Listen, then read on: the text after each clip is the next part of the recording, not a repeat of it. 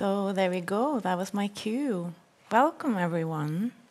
It's very nice to see you. What a beautiful crowd. It's a lot of people.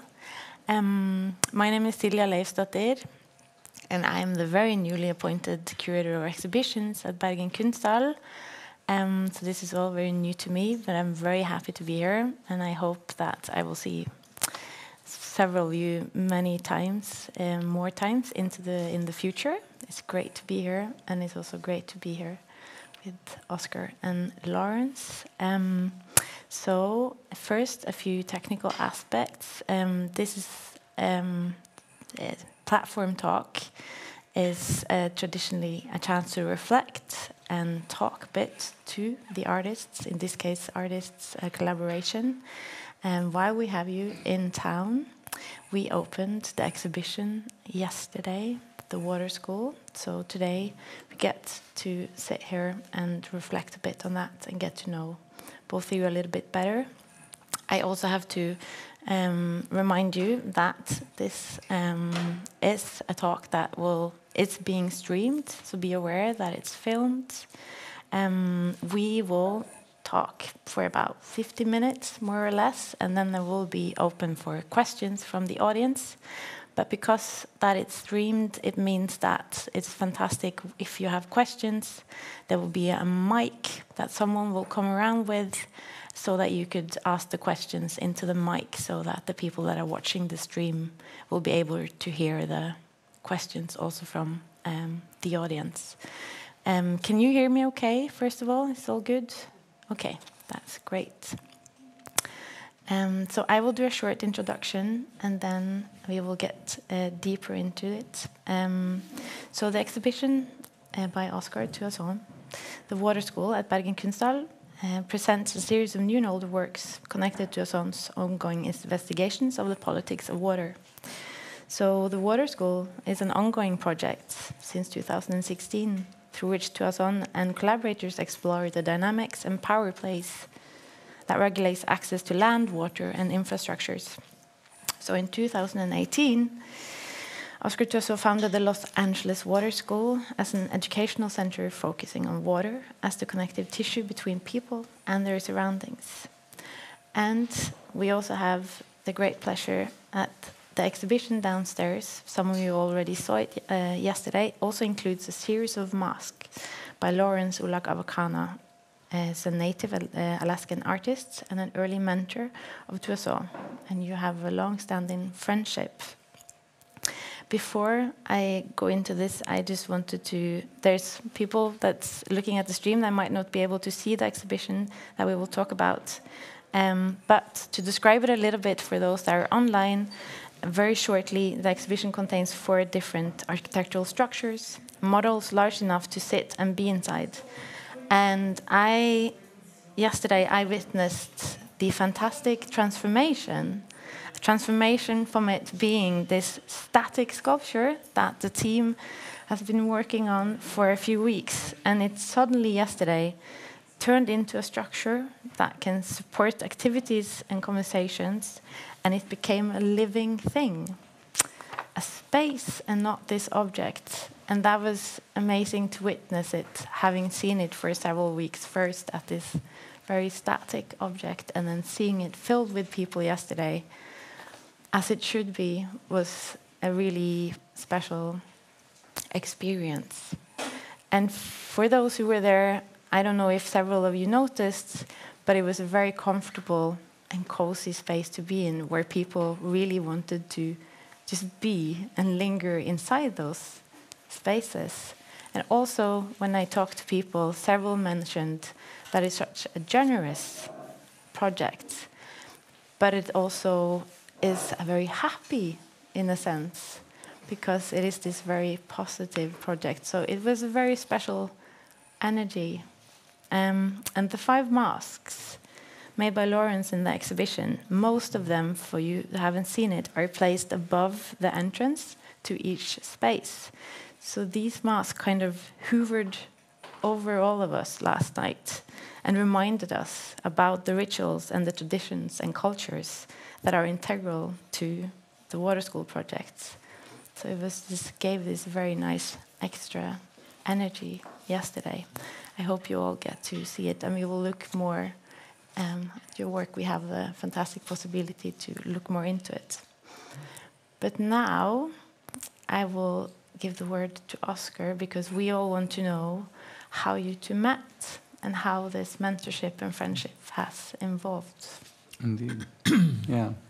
By way of introducing Lawrence, I'll tell a little bit about the beginnings of this project, of Water School. For me, I always like to say that Water School has always existed, that it's indigenous to water, and it's something that I first experienced or discovered in 2016 when I went to Standing Rock, and this was a kind of, for me, an incredible pedagogical experience and environment where the camp of water protectors gathered there on the Cannonball River to prevent the construction of the Dakota Access Pipeline. The camp had grown to 10,000 people, and so it was, in a sense, a temporary city, a pop-up city, motivated by conservation and protection of clean water, but also expressed through architecture, through all kinds of forms of everything from tents, temporary shelters, up to more quasi-permanent structures, nomadic structures. Even when I was there, the beginnings of a Coast Salish longhouse were being built. There was this kind of activity of building that really resonated with me as an artist, as a sculptor, as an artist interested in architecture. I felt that I was coming home. I felt here, this, right, is a place where all of us are using the tools of art to work in a functional, utilitarian way to try and solve problems. Very inspiring, and the two lessons that I took away from Standing Rock were Miniwachoni, water is life. That was kind of the slogan that became part of this international movement. And then something that Fawn Sharp, the chairwoman of the Quinault tribe, said at the time. She said, "Water connects us all." And those two simple lessons really stuck with me. And so I went back to Los Angeles, where I live, and I had this piece of architecture myself that I was already working on. And that was the moment when I realized that this structure could be a kind of water school and host these kind of conversations that were already happening around water. Those conversations that I first saw at Standing Rock really mapped a geography of water across the whole continent and connected through indigenous knowledge in the various communities, from Standing Rock to Quinault to Los Angeles to Alaska, an understanding of water that really was very broad. And so the structure began to occupy various different sites in relationship to that conversation. It's a community conversation. It's also a family conversation. And when I was invited here to Kunsthall Bergen, it was a privilege to be able to really bring together these different aspects of the water school that have existed in various places and model that. But for me, it really also was a kind of journey of discovery of my own origins and my own beginnings as an artist. And when I was a young child, probably 10 years old, yes. 10 to 15, right. In that area, my first exposure to sculpture, in a sense, and to a sculpture studio, and the practice of an artist was with Larry, where we were both living at that time in Suquamish, Washington, Pacific Northwest. Our families were close, connected through the Suquamish tribe, and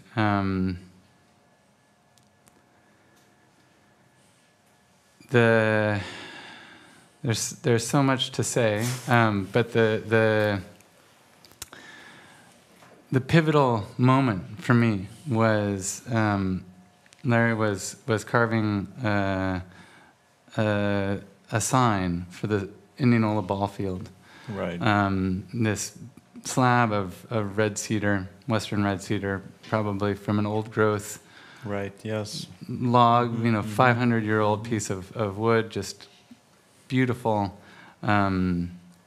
work of carving that involved a pattern, a basket pattern across the whole surface.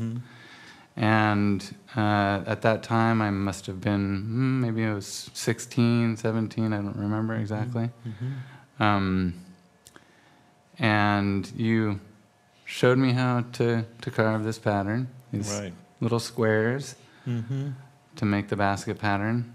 And then you gave me the knife. And then you gave me the keys to your studio. Right. Yeah. Which was just an incredible act of generosity and of trust. First of all, that I wouldn't cut off my finger, which I still got all 10. Right. But it was also really a moment when I spent time in that space with the skin boat hanging in the rafters, and the glass kiln, and the stone carving area, and all of the tools that you had mastered were there for me to absorb. And so, thank you for that. You're welcome. Thank you for accepting the invitation here to Bergen. And my journey to get that at that point in Suquamish was that I am Inupiat from northern Alaska originally. My parents raised me in Utqiagvik. Utqiagvik is the name of the village, and the English name is Barrow. And it's a whaling village, and we still continue whaling for subsistence, just for food. And when we do catch whale, we give it out to the people in ceremony. And usually it's 3 or 4 times a year that we give out the product of the whale to the people. And so usually when I went to Suquamish, we gathered there, and I built my house and my studio, and we started with my ex-wife. She was Suquamish, and we had one child, and then we had another child, my son and my daughter. And we wanted to bring together traditional native people together to talk about our ancestors and talk about song and dance and stories and things like that, just to gather together and to get familiar with each other and have a community of artists and people that enjoyed other cultures and to express themselves. So that's where I met his Oscar's mother, and she's part Norwegian, and like myself.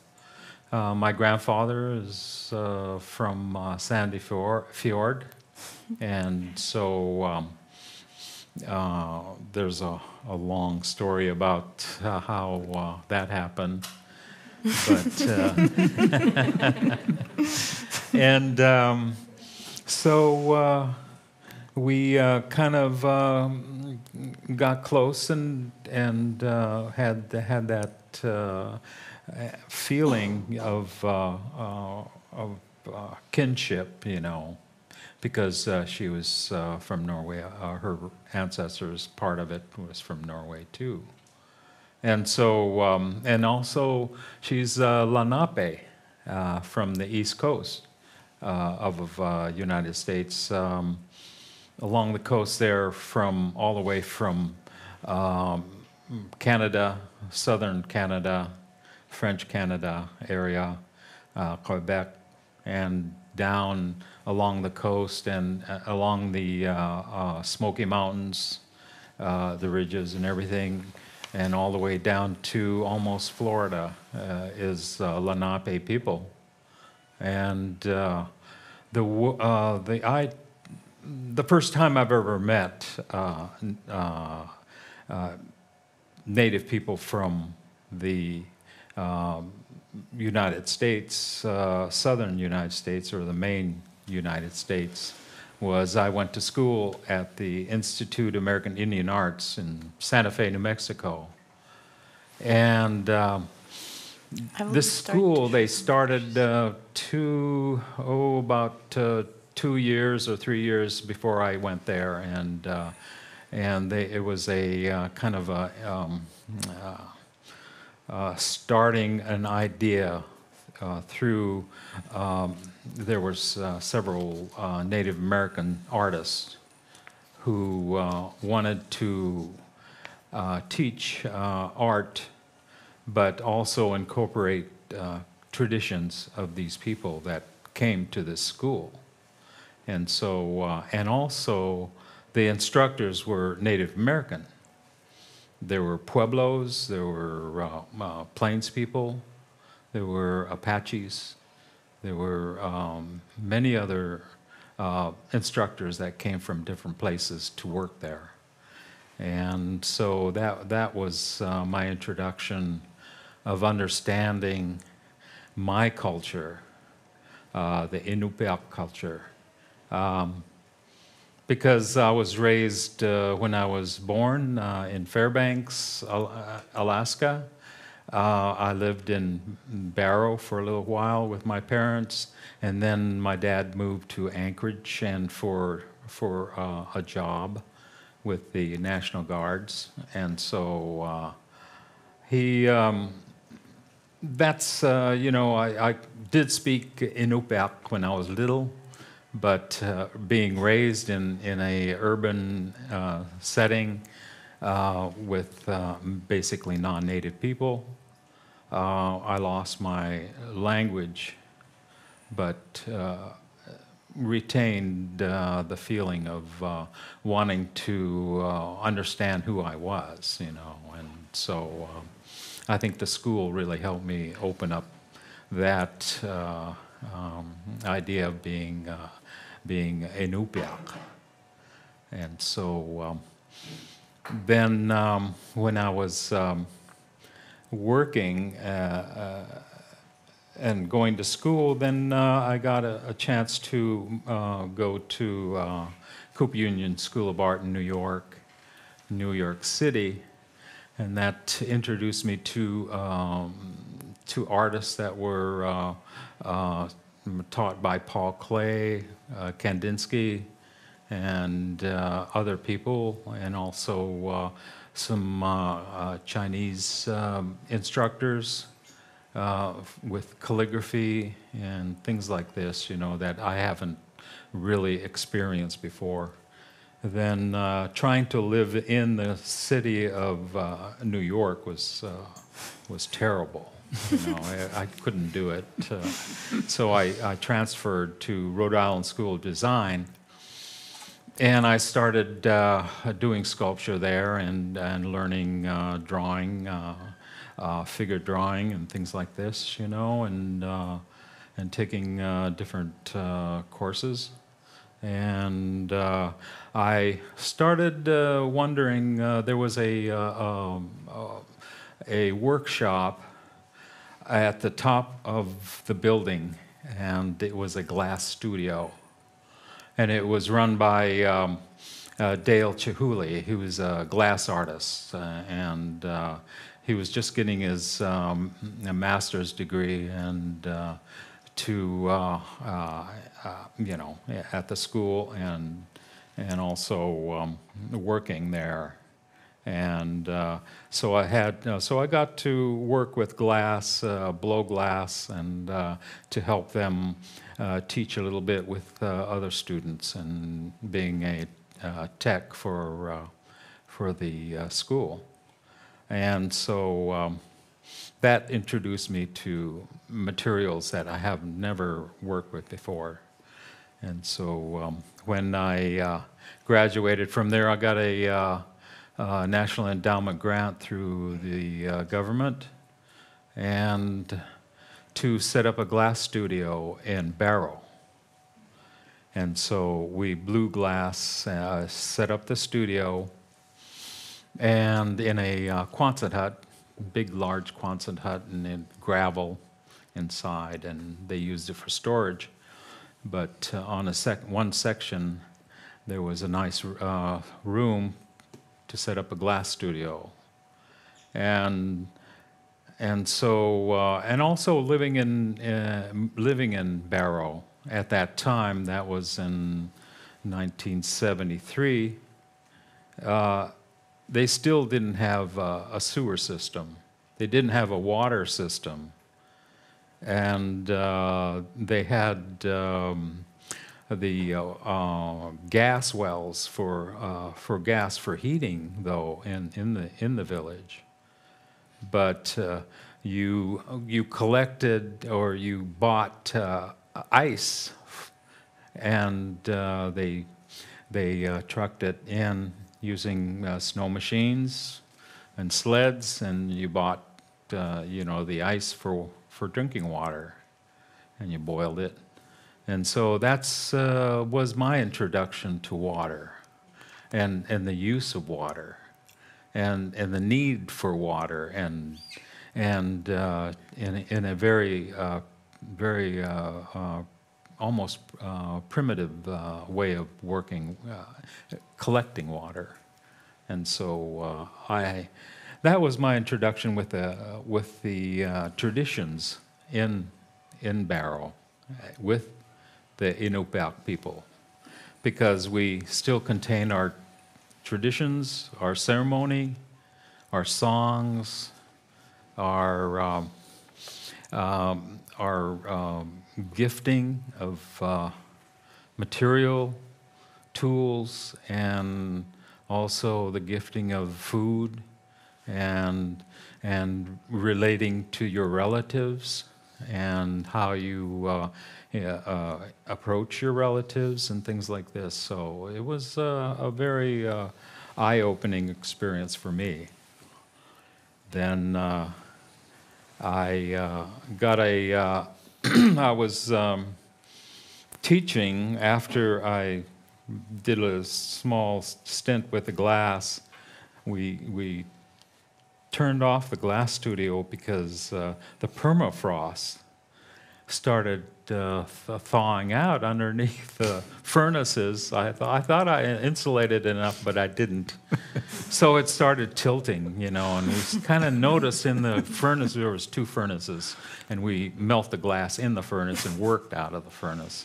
And so it melted, and it started turning a little bit, and so we completely shut it off and took everything down, and the so that was my adventure with glass. Was that at the time? Would you say that was the furthest north glass shop? Yes, it was. Yes, it was the farthest glass shop in the world, I would think. But we really, you know, I taught high school students how to blow glass, and still you can find pieces of glass all over the village, and you know, like when you find ivory pieces or something on the shore, you know, it's kind of like they keep it very sacred piece of glass. You know? Yeah. I work with white glass and also a red glass, so it was kind of unique with working with that type of glass. And then I went down, lived in Anchorage after that, and was a sculpture supervisor for an art center there in Anchorage. And it was near the airport, and so a lot of non-natives and natives got together, and it was an open studio, so they got to, you know, artists come in, and if they didn't have any space for working with stone or ivory, or there were also, what do you call it, fabric making, you know, some, what is it? Textile and weaving. Weaving, there was weaving there and things like this. And so, so I taught there for about a couple of years, and then went down to Santa Fe again and started teaching there for several years, and started the glass studio there. There was a furnace there, one furnace, and so I had several students. We started back because Dale Chihuly, he set up a glass studio there a year before that in Santa Fe at the Institute, and taught glass with native people there, different. There was an instructor. He was, I think he, can't remember for sure what tribe he was, but he was the instructor there before me. But that's when he started, and I took over using the furnace. And then I was there for a couple of years, and then went to, decided, my ex-wife decided, you know, we had a son, and so she wanted to raise our son as being Suquamish, Salish. She was Salish, Suquamish, and so we moved to Suquamish, and it's a tribe that is Salish. That also the city of Seattle was owned by the Suquamish people. And so they took over, the government took over it and created Seattle. And there's also another small tribe there, still there, the Duwamish. And so then that's when I met Oscar And at that time. if I remember correctly, these glass window pieces that are in the exhibition, they're also partly there. It has a connection. Yeah, that's in a way where the story comes full circle for me. Exactly. Right. There are many circles in the exhibition. Long explanation about that. I had to go through that. You know. Yeah, well, it's Yeah. all it comes around. Yes. Eventually, and so for me that circle, the story came full circle again in what was it, 2020? It was around the pandemic time, right? Right. Yes. Larry was moving from Suquamish after many years To there. Homer, Alaska. That's south central Alaska. Right on the coast. Also, it's a commercial and also a fishing village. You know. It's not very big, but my wife, my present wife, is originally from Nome, Alaska. That's where she was born, and her grandfather and her mother are from Point Hope. And my mother is from Point Hope. And she was born there in Point Hope, and then when she was little, they moved to Prudhoe Bay, where the oil fields are. And at Dead Horse is the main place where they start the what is it? The pipeline for oil. Right. That's where it starts, and so and they have areas where they have barges come in and things like that. And so we have a house about 18 miles from there, and I could remember going there with my mom. She'd worked at Prudhoe and at the cleaning rooms. And then when she's off, she'll take her snow machine and go to the house where she was raised. And it's this two-story house. It was a trading post. And back when she was little, and when they first got there, it was still there. The trading post was built in the 20s, I believe. And then and also there's a sod house right next to it, a house with sod around it, you know, a wooden frame and sod. So that's what they use for insulation.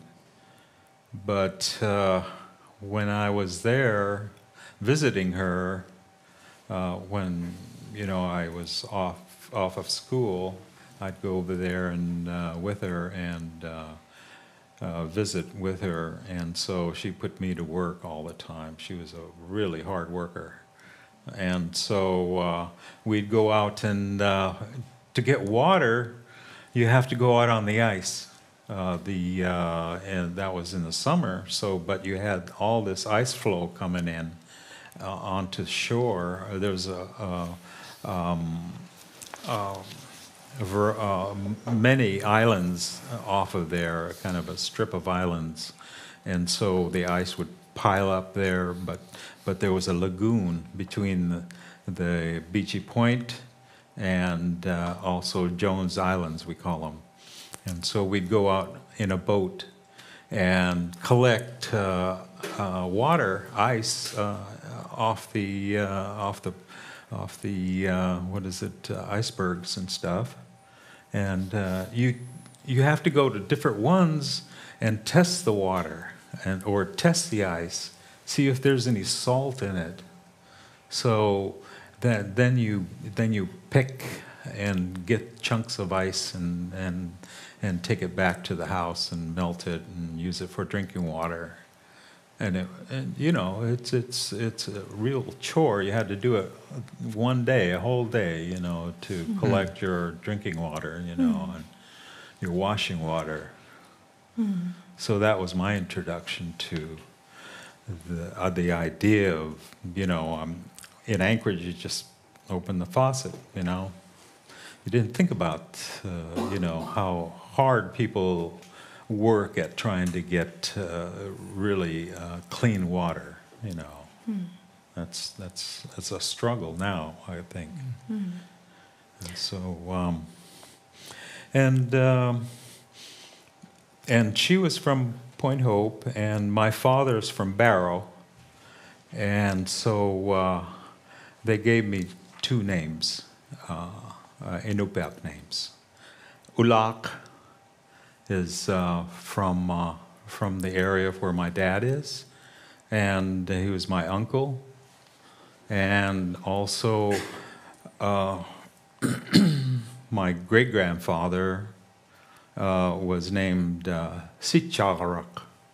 So I have Sitjarak from Point Hope. And so I have these two names that we name our children. And my son is Ahvakana, named after my mother. And Ahvakana was her, I think it was her grandfather, Inupiaq grandfather. And so, from Point Hope. And so, you had, and then my daughter is Nayuk. Nayuk was my father's brother that passed on, so we named our daughter Nayuk. So that's how it goes with naming with our language. And we use those names when you meet people, you know, I'm Ulaaq, you know, and they say their name too. So we understand where they're from what region or what village they're from. And so it's on the North Slope of Alaska. You have the Brooks Range, and then you have the North Slope where the oil fields are, and also where the National Wildlife Refuge is. And there's, you know, there's a fight with our people and with the oil companies wanting to drill on the site, because that's where all the caribou have their, you know, they have their camping grounds. Yeah. We talked also about this strange story with the migration that happened in 1890. There's this strange story about biomutation from Alaska and the United States. They wanted 500 reindeers and Sami people to come from Alta. Yes, Up to yes, Alaska they came to our people. With, reindeer herding. My So there's my a link uncles there. were working Exactly. as reindeer herders, and they knew the Samis there. That's a very and funny. They, you know, they taught them how to speak Inupiaq too. Exactly. So, yeah. So now they there's did. lots of reindeers, and in case you didn't know, it's this very Yeah, it strange was story. It was going on for you know, like I don't know, 20, 30 years or something like that, and then after a while they stopped doing it because the caribou herds would take the reindeer with them, and so it changed the dynamic of the pure reindeer or the caribou with the reindeer, so they're smaller now, and in some areas, but majority of them are still have that solid reindeer caribou, you know. I think that kind of brings me along to a question, if that's okay. Because I think what's interesting is, and what I wanted to ask both of you kind of, is context and how that changes everything. Because first this project can seem, you know, it's far away from Scandinavia and Norway, and then you start talking and then you find these links. And then there's also this Alta River protest. That was this Alta Big Canyon River. So you start to sort of, even though it seems like it's far away geographically, when you start to sit inside the works and start to talk about the first relationship you have to water, the connections and the associations, they change a lot depending on the context. And I was curious because there's two quite big changes. One context is the geographical one, having the water school there, but then here in this part of the world, but then it's also the change of context when it's in a public artwork and then inside an institution. That's also a big change on context. So I also wanted to ask how you see, if you can dwell on that a bit, how you see that this project can change and evolve, and also the difference between it being a public project and then inside an institution. So yeah, what can us as an institution as well? How can we contribute to that project? Inside these walls somehow. Yeah. Well, you know, the thing that I realize as this nomadic structure has moved from Los Angeles first to the Great Lakes region. There was an installation. Couple different instances in Michigan and in Chicago and around the Great Lakes area, where of course water is plentiful, but there are ongoing struggles just for clean and safe drinking water there. In Flint, Michigan, there was an ongoing problem with contamination of drinking water. And so has a particular context there that's different than the Los Angeles context, which is really, of course, defined by drought and lack of water and water access. Mm-hmm. And then another site in Minnesota at the headwaters of the Mississippi River, where again an oil pipeline is crossing bodies of fresh water on the White Earth Reservation, and there's struggles to protect that. And then finally, here in the exhibition, one of the things that's covered in depth is Cedar Spring, Nevada. Mm-hmm. Spring Valley, Nevada is an area that has plentiful groundwater, a large aquifer underground, but it's an arid area that doesn't get a lot of rainfall, and so all the water comes from springs. And the city of Las Vegas, 350 miles away, has for over 3 decades tried to build a water pipeline to pump the groundwater there, and had the backing of all of the state infrastructure, the hotel lobbies, and so on. And it was just recently defeated, or this project was blocked through the efforts of the tribal communities there to protect that valley. And so just to summarize a little bit, each of these locations where the water school has been is really very different connotations of water. What mm-hmm. water means is very site-specific. It's very regional. Mm-hmm. And it's why I'd say the importance of indigenous ecological knowledge is so like central to the whole thing, because mm-hmm.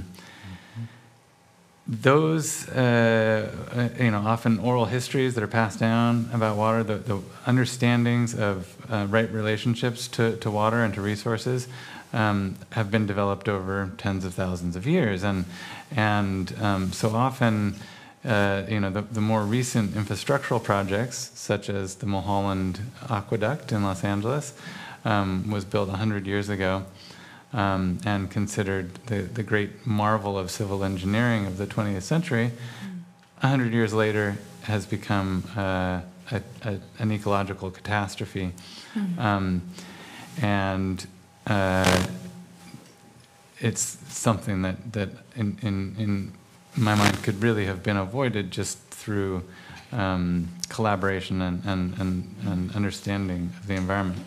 So, how does that all fit into an institution such as this? I think, a museum or an art spaces in general actually are really rich places of conversation and collaboration, and spaces where these things can be modeled. And that also is really at the center of this project here, is the idea of taking architectural modeling tools, scaling this project down to half scale, and starting to look at it, and in a way being able to also model those larger ecosystems, environmental relationships, and model the relationships between those regions. And I've noticed that it was a gathering place also, wasn't it? Mm. And also architecture involving tribal people, their structures, they had to have a meeting place or a place to gather for ceremony. And so architecture is very important. In my region, there were kazagis. These are larger places that were, what do you call it, made out of whalebone structure, and then covered with sod and also the interior, the entryway to your sod houses. You go through a tunnel and then go up into a room with a hole in the floor, and so and it's wood inside, all wood around, and usually it's driftwood that they used for that, and also whale bones for the structure of the building. And that's where they had ceremony. The men would live in these large rooms, and the extended family, the mothers would own their own houses, and the children would be raised in those areas. So I can understand the use of structure. That. There's also an analogy between those structures and the body of the whale, right? That's very kind of literal. And it is in Point Hope, in Tigigak, they believe, still believe that these igloos, we call them, and so you enter through the mouth of the whale into the interior, and there's a smoke hole on the top, which we call kingak, or it's the nose of the house, kingak. And so we feel that we are entering and and being a part of this, our source of, our main source of food and survival. And so that's the way that we felt about our structures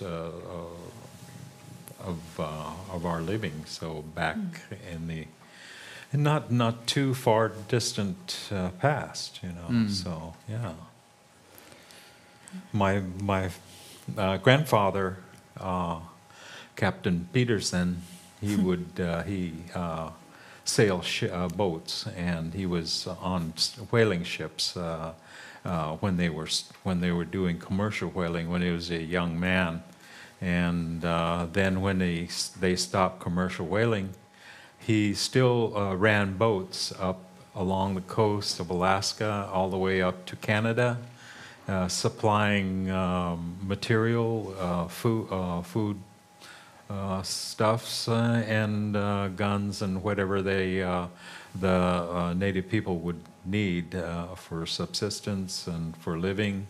And so he dropped by Point Hope, and he was very friendly with my grandfather, who couldn't have any children. So my grandfather asked Captain Peterson if he could have a child for him. And so that's how my mother came about, that way. Yeah, she was a very beautiful woman. She looked more Scandinavian than Inupiaq. But her first language was Inupiaq, so she couldn't understand English, and so she was very unique among the people, because they were mostly pure blood people, Inupiaq people, but there was quite a few that were inner relations. And there were two sides to the village. One was the traditional side where the old village, and then they built a new one for the whaling people and the other crews that were, and other people that came. to whale. And so they called it Jabbertown, because there were so many languages being spoken there that the Inupiats couldn't understand anything that they were, speaking. So they called it Jabbertown. And those two buildings that you describe, that's interesting to me. The two-story house, and then the sod house. That was in Prudhoe Bay, yeah. The sod house, I guess, was the earlier, right next older to it. Yes. structure. And the main house was for selling goods, and also for living in the spring, summer, and fall. And so, but in the winter, you'd go to the sod house. And so you live in there. They lived in there. Earth insulated. It's insulated and Somewhat more insulated than the, because there were about maybe 10 inches or so, 12 inches of shiplap because of the whaling ships that were crushed in the ice. And they were crushed. There was many ships that were crushed. And so they collected all the wood from those and built this house. And it's a two-story house with clad with tin, 1/8 inch tin all the way around it, except for the doors and windows, and that's it. And then the roof also is different. It's not didn't have tin on it, but it had regular shingles on it, I believe, on that. So the older house was really an earth house. Yeah, it was a newer house. That was the original house. Yeah, before they built the other one. The second one was a house. Then they had they also had a kind of a storage building also, where they stored some of the colder items for the like the whaling implements and things like that, and other ropes and things like that the people might need, So yeah. Utilitarian building. And also, they stored the furs also. That's how my grandfather he sold goods by getting trapped furs, like fox, wolf, wolverine furs, and sometimes back then they were also getting polar bear skins too, So, and we use polar bear skins for the interior of our tents.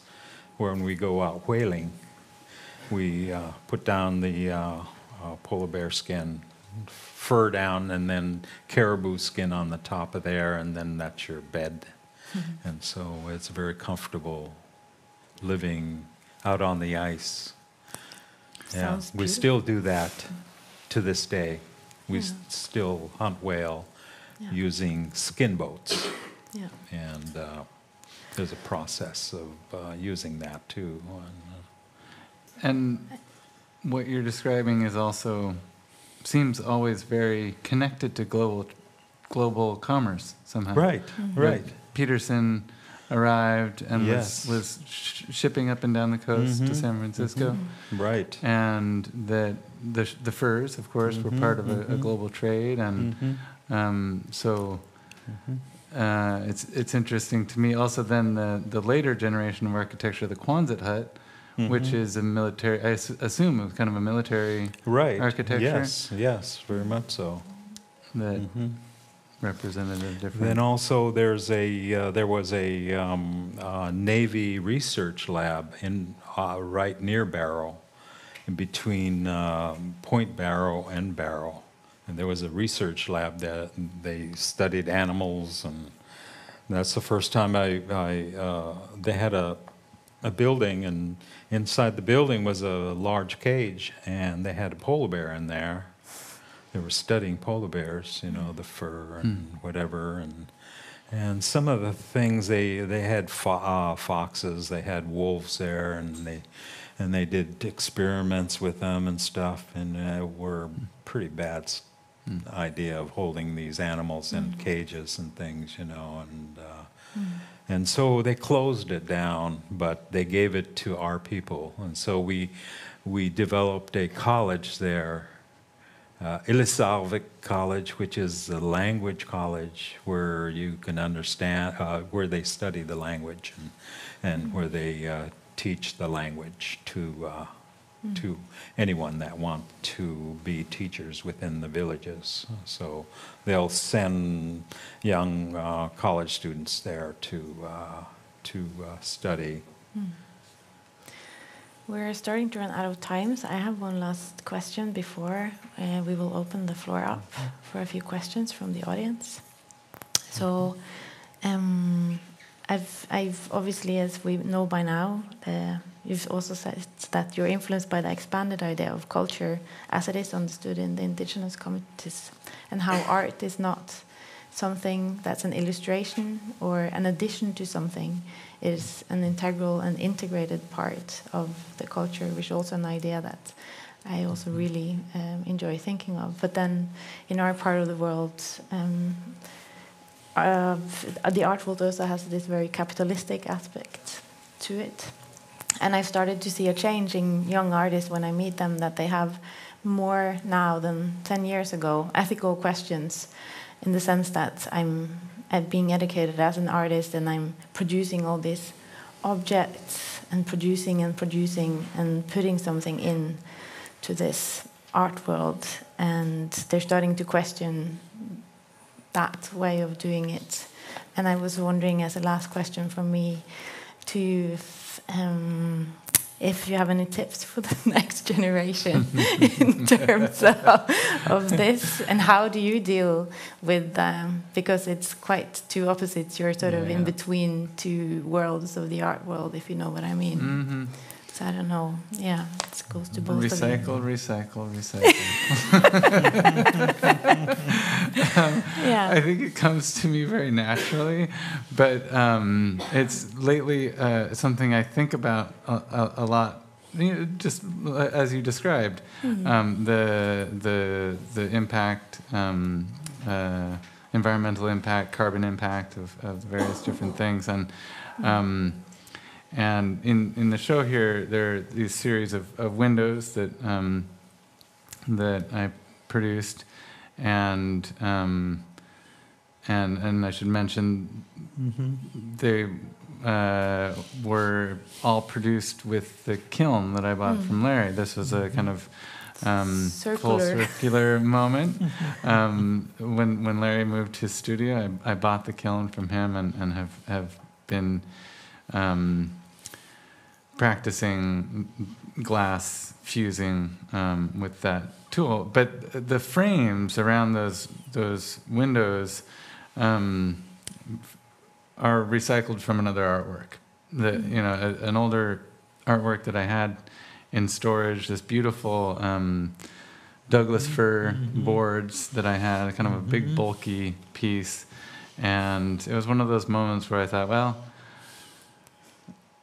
I've got to give this a new life. I'm gonna let go of the older work and make something new with that material, and it's that's kind of resonant to me. I think also in another way. Glass is this material that can be constantly recycled. Oh, yes. Right? Yes. And I think your work in glass has always been an influence on me, and just wondering if you could say a little bit about your work in glass and specifically like about glass and light. Because I think of this northern and Arctic relationship to light and to ice is really comes through in your glass work. When I did start working with glass, it was mostly making containers, making things for utilitarian purposes. But then when I moved to Washington, I started fusing flat glass, and there was a company that started, Bullseye Glass Company, that dealt with basically fusing artists for artists that do fusing, and also they did have a small hot shop there too, and they have kilns so that they have workshops that they can use these kilns there in Portland. Mm-hmm. And so I started working with the idea of using glass as a pictorial use, you know, making landscapes of the North region. And so, and also the clothing of our people. They used calfskin, black and white calfskin, to create geometric designs. And that was kind of very, very familiar and very easy to incorporate into a glass form. So that's where the idea of that came about, you know, using glass and incorporating it with tradition, you know. And the new glass artists that are coming out who are glass blowers are starting to use, or they start with the idea of the traditional materials, and then they turn the images into glass, and also even rooms of glass where there were really just panels of wood designed on the wood panels, like the Tlingit, the Haida people in the southeastern Alaska, and also in Washington and Canada. They're starting to use more glass in their projects, and like large spindle whorls where they make the cloth, or the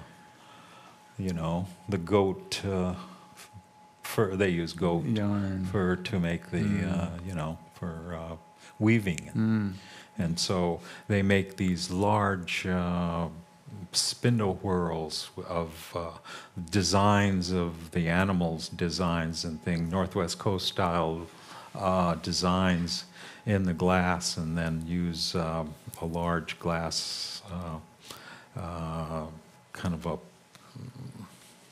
length, to hold that round form. And so, it's unique material that, is relating to their idea of how to emulate tradition into a new product, I think, yeah. Another form of recycling. Yes, Yeah. right. And it's a recycled product, so it's something that everybody uses in life, so, yeah. Okay. Are there any questions from the audience? And if so, there should be a mic somewhere out there as well, if there is.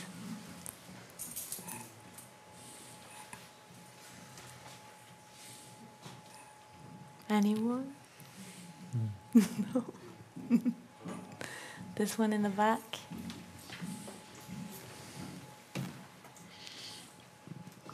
Hi, I was able to walk around the exhibit, and it's extraordinary and profoundly soulful and a beautiful experience. And I look forward to spending more time there.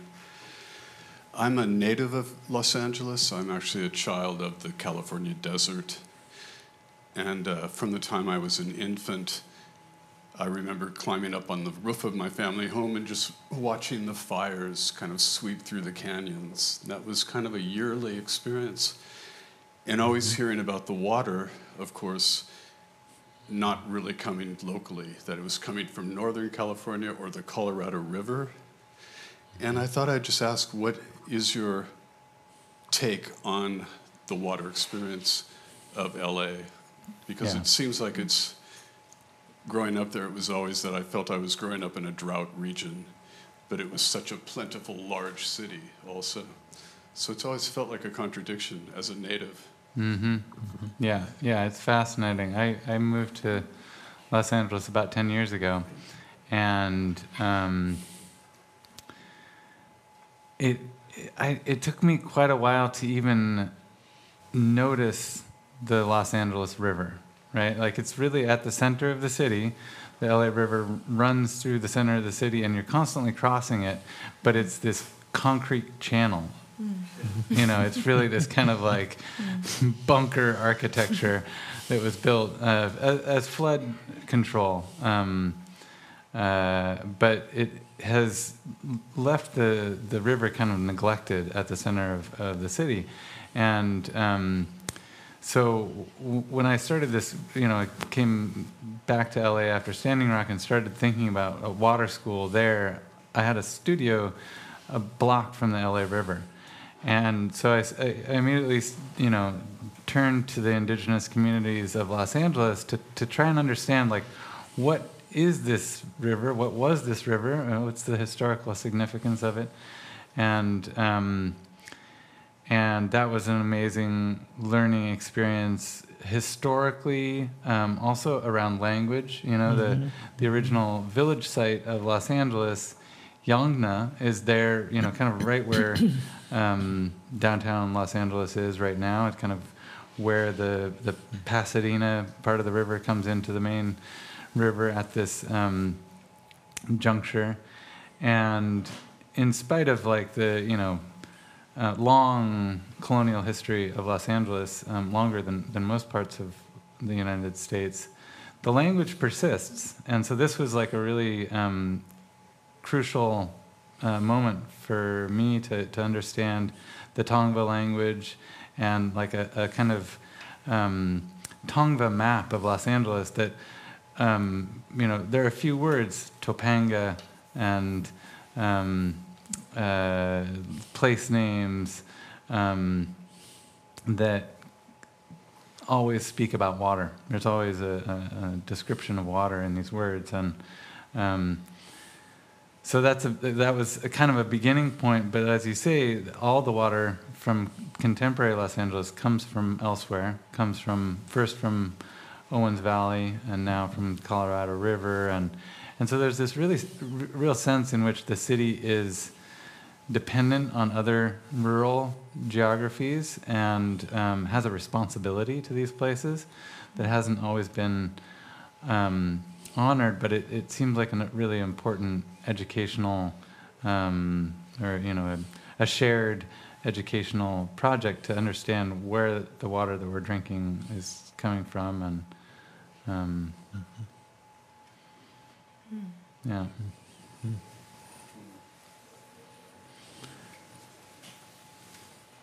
Behind you.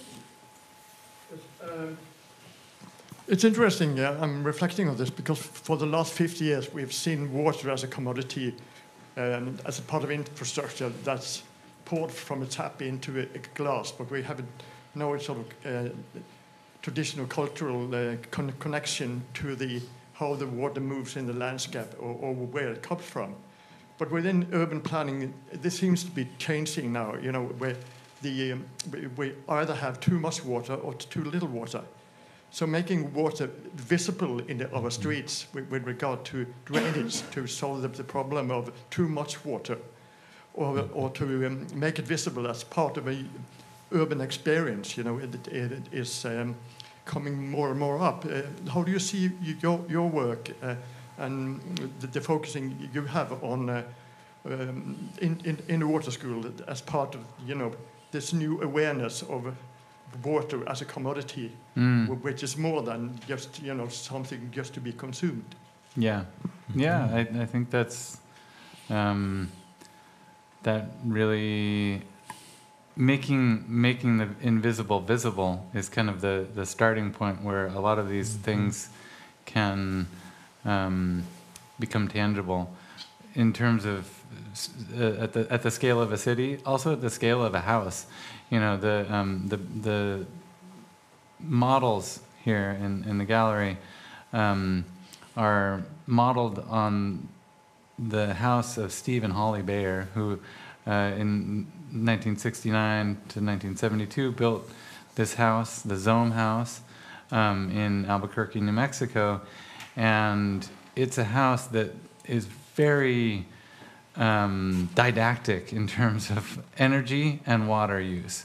It is a passive solar house, kind of considered one of the early passive solar houses, and it has a south-facing facade of these huge windows that you can't see out of at all, because they're filled with 55-gallon drums full of water that block that facade. So you get the harsh sun of the desert blocked and in shade by those drums. The sun heats the water in those drums during the day, those hot days, in the desert, and then at night, the radiant energy, the sunlight heats the house. So it's a kind of way of using water and sunlight in architecture that that is really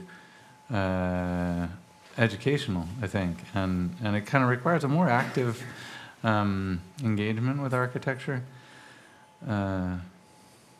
But it's always inspiring to me to think about how to extend those projects.